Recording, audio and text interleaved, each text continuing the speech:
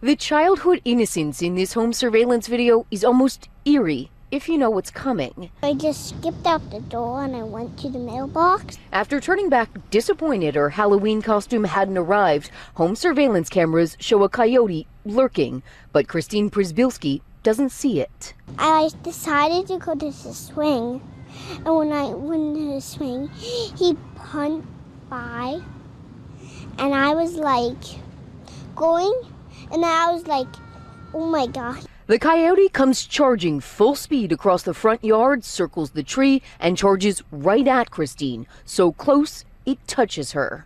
I flew at its ear, and it like almost bited my rib.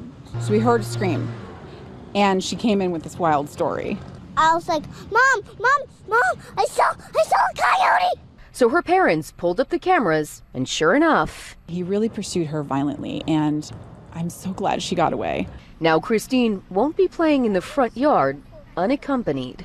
Just down the street, neighbors believe the coyotes may live in this wooded area. They say they've often heard them fighting and screaming at night. And now that a neighborhood child's been threatened, they plan to contact local authorities. In Villa Park, Liz Nagy, ABC 7 Eyewitness News.